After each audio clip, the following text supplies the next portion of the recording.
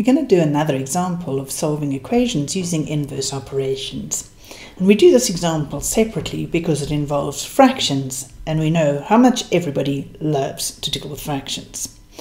So let's remind ourselves about something about division of fractions. So let's just have a look. If I asked you to do 12 divided by 2 over 3, hopefully you remember how to do this, right? Division of fractions is a bit funny. What you do is you keep the first number the same, and then you change division to a multiplication, and you flip the fraction.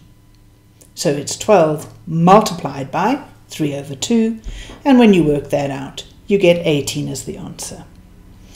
So another example, 8 divided by 4 over 5. Again, you keep the first number the same, you change division to a multiplication, and you flip the fraction, and so you get your answer here of 10.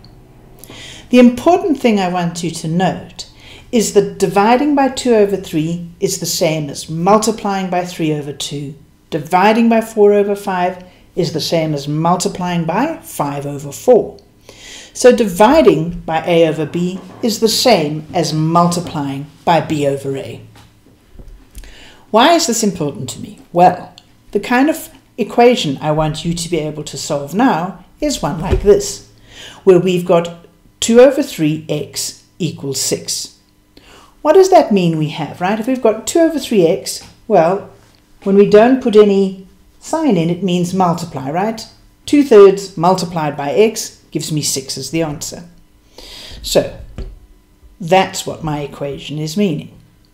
So obviously, to undo the equation, I need to do the inverse of multiply, which is to divide by 2 over 3.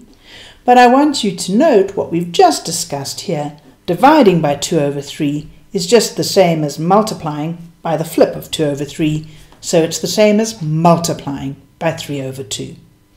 So when we're faced with something, solving an equation like 2 over 3x is equal to 6, the way we get back to just a plain x is to multiply by 3 over 2.